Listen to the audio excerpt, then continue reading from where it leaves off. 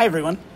So I've prepared a little presentation here that should help us to understand the way that the kidney in particular helps to regulate the pH of blood and body fluids. Now, the primary job of the kidney is to regulate water content in the body. It releases more dilute urine with more water in it if we're sufficiently hydrated, and more concentrated urine with less water in it if we need to retain water. But it also has important roles in electrolyte balance as well as the regulation of pH. As you may remember, anything with a pH below 7 is an acid. Anything with a pH above 7 is a base. The pH of our blood is typically around 7.4. We'll get into that a little bit later. But just to summarize what's going to happen here, we have two ions that we're going to talk about. And for those of you without too much chemistry background, I think this will be helpful. So H plus is known as the hydrogen ion. And the hydrogen ion is basically what makes solutions acidic. Literally, the pH scale is a measurement of how much of the hydrogen ion you have in a solution. So the more hydrogen you have in the blood, the lower the pH is going to be, because hydrogen ions generally make solutions acidic.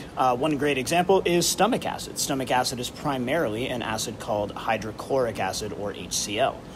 And so anytime you're going to try to lower the pH, you want to have more hydrogen ions in the blood. Now, on the opposite end of the spectrum, we have the bicarbonate ion. And the bicarbonate ion has the formula HCO3 with a -1 charge, and it makes solutions what we call alkaline or basic. And alkali is basically a soluble base. So most of the bases we talk about are technically alkalis. Now, a great example of a compound that we know about with this ion is baking soda, which is NaHCO3, sodium bicarbonate. And actually, we use baking soda to clean up acid spills in the lab. It's very effective at neutralizing acids that way. And the more of this bicarbonate ion you have in the blood, the higher the pH is going to be. Remember, bases have a pH above 7. So the kidney, in this context, can do two things.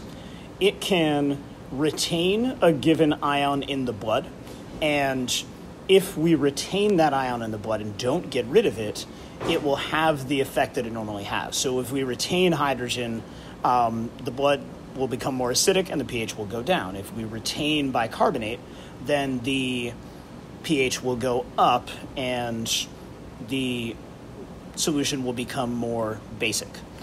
Or if we want to remove the effect of that particular ion, we can just excrete it from in the urine. The kidney has the power to filter those things out and get rid of certain ions in the urine if we need to regulate pH. We'll get into the role of the lungs in this as well this week, but the goal of all of this, and the goal of this entire negative feedback loop, is to maintain a normal blood pH of about 7.4. So let's look into a little bit how we do this. So if the blood pH is too low, this can result in a condition called acidosis. This often happens with people with lung issues. Like my dad had pretty advanced emphysema, and he couldn't get rid of carbon dioxide efficiently enough.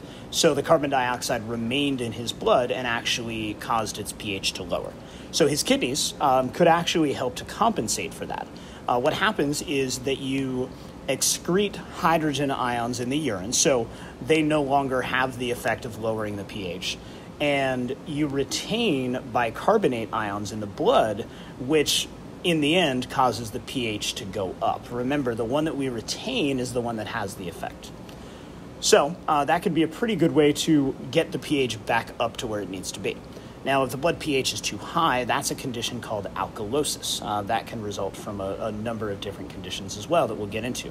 Now, the kidney can, again, help compensate for that by this time retaining hydrogen ions in the blood. Remember, if we have more hydrogen in the blood, then the pH is going to go down, and we're going to excrete that bicarbonate ion that would make the blood basic to begin with in the urine.